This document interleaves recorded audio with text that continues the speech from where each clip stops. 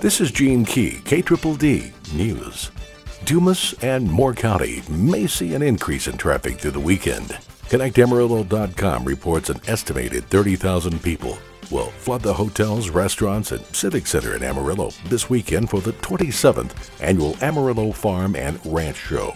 More than 460 exhibitors from 5 different states, including Texas, Colorado, Kansas, Oklahoma, and New Mexico, lined the inside of the Civic Center for the show.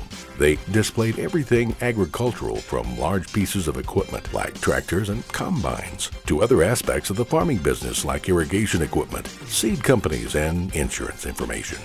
The Dumas City Commissioners met for a regular meeting last week. During the meeting, a donation was presented by the Cavern Haunted House to 2 Dumas organizations.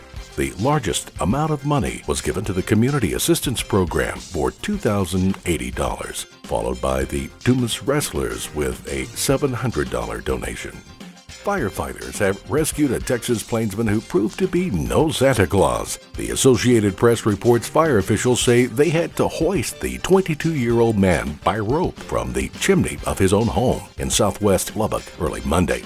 Deputy Fire Marshal Robert Lovelace tells the Lubbock Avalanche Journal that the man had locked himself and his family out of the house about 1 a.m. Monday.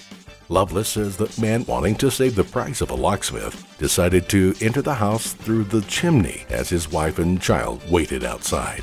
Lovelace says the man's wife called 911 after he became stuck. Firefighters hauled him out unhurt about an hour later. If you would like the latest Dumas, Panhandle, and Texas news on your mobile device, you can follow KDDD News on YouTube. Simply search KDDD or Gene Key on Facebook or Twitter. This is Gene Key, KDDD News.